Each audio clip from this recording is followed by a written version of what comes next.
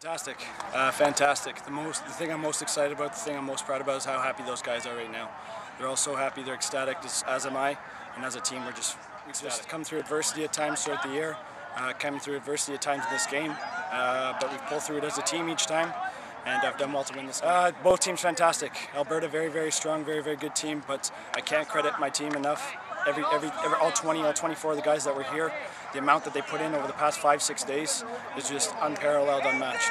First I missed the penalty shot, but came back and was able, my team were lucky enough to provide me with another chance to win the game, and they did, and so I just credit the team. They're the ones who did that, they're the ones who allowed me to score, they're the ones who gave confidence into me to score, so it's all for the team.